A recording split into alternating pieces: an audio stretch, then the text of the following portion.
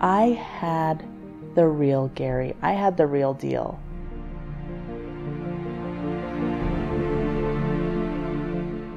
Gary did explain to me a little bit about show business just so that I was prepared, and people would just antagonize him.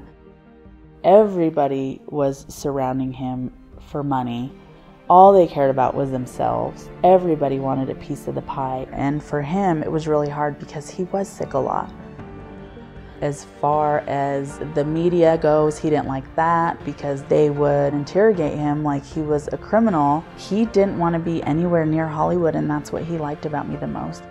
We really didn't have too many disagreements. People portrayed it worse than what it really was. I just want to set the record straight that it wasn't that bad.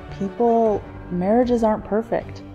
The 911 call that day that Gary fell obviously was traumatizing. The media was definitely unfair. They didn't know the truth.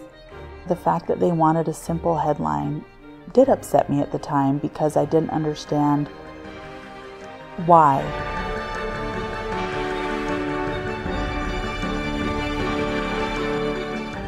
I feel like I made a difference in his life, and for people that missed out on that, I'm very sorry.